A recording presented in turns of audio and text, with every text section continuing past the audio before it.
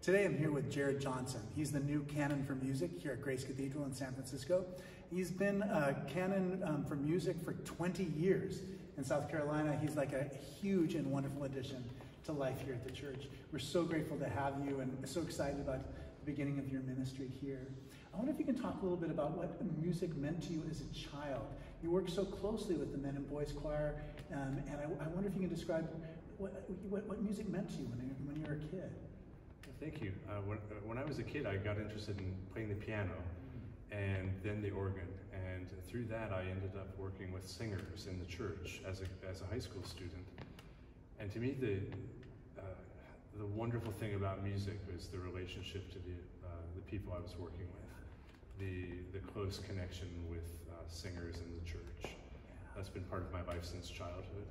And I know that the boys in the choir here have an extraordinary early start and that deep connection to others through this wonderful sacred art. Yeah, I love the way that we're actually breathing together as part of it. Just coming from Evensong just now, I mean, it brought me to tears. I mean, it just completed my week. I wonder if you can tell us a little bit about the organ as a musical instrument. Like, what makes it so fascinating to so many people? What do you think is the future of the organ too? Great question. I mean, the organ is a very mysterious instrument, isn't it? Because it's so hard to understand. Yes. It's so big, and I think that's part of its magic, is that it's kind of got this infinite scope. It can make sounds so loud and so quiet and so high and so low. I mean, that low sound in Grace Cathedral is almost unlike anything you can hear anywhere in the world. I think that it's it's also a singer's instrument. The organ is really singing. You mentioned the breathing we do together. The organ has lungs. It breathes. It moves part of creation into this other world where we can hear it. But it's indescribable, particularly the incredible organs that we have here at Grace Cathedral.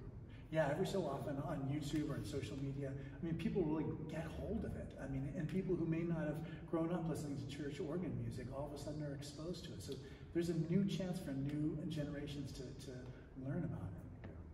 Yeah. I found a lot of young people very interested in the organ. And I think that we sometimes misunderstand that it's it is an ancient instrument, but it's not only that. It's very much alive and of value to all people in all times. Maybe you can talk a little bit about the technology of the organ. So during my time, we started having it be a digital instrument. In other words, having digital connections between the keynote and the organ pipes. And obviously, some churches use digital sounds to complement the sound of the pipes. What is that it for the future of the organ, or how do you see it developing and changing as an instrument? Great question. I mean, I think there will always be a place for acoustic sound in the church. I mean, look at this building, which is the resonating chamber of the sound. There's no replacement to my ear for the air moving, which the digital instrument just doesn't do, although they have gotten rather remarkable at getting close to simulating the sound. But there's a reason people come into Grace Cathedral and stand in awe when they hear the sound of the organ. Yeah, I mean, I just found this delightful CD of Bach organ, complete organ works. And I was so happy, but there's nothing like being here in person, really hearing it and experiencing it, because you feel it in your body. That's right. Yeah, it's so worth the pilgrimage to hear the real thing in the real place. Yeah. My last question is just, because I would talk to you forever, but people won't watch us forever.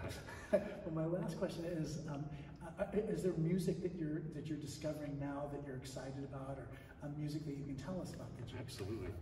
I'm always looking for new music and really interested in the music of living composers. I mean, a couple of the composers I've really gotten kind of into lately are the music of Judith Weir. It's a remarkable English composer. I did a piece last week by Trevor Weston, this New York-based composer who had an early life as a chorister and writes just beautiful music. And worked last week with a composer from Seattle named Jessica French and did a premiere of her piece piece on Sunday. Those are just a few that come to mind that are a reminder that this ancient art of church music is very much alive and modern, relevant now, and being given new life by new people who are still studying and recreating. Yeah, well, we're so grateful to have you here. I think you're going to open our eyes to new things and open our ears to new things. And we're looking so much forward to your tenure here and your work here. We're very grateful you said yes. Thank you. It's a great honor to be here. So thank you.